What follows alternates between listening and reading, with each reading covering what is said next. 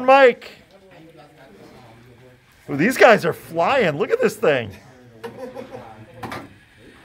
Yeah, I think it's gonna do good. It ought to.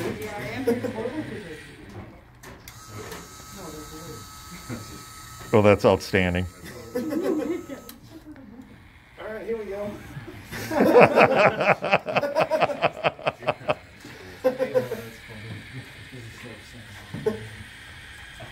We don't need to actually pick it up. It's a ball, so it rolls. The criteria didn't say anything about having to pick it up. I mean, he ain't wrong though. The Velcro box didn't pick it up either. You just had to get from point A to point B. 10-second wait. That's what I'm talking about. Actually, the first thing we were thinking of was using a pneumatic system, and we could have installed it for exactly $100, but then there wouldn't have been any money left over for the corral. So we went with electric and winch instead. Pneumatic would have been cool. It would have been cool, yeah. Malfunction just slammed straight through the floor. I think your relay is a little big for that though.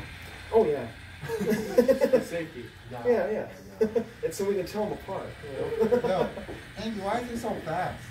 Oh, we just had to program it that way. Just decided to. Why was yours so slow? Nice. Hey, what was in your box? Oh. They got there. Didn't stay there. Look at it, clear it. Oh my gosh. I'm a little nervous. My heart's gonna beat.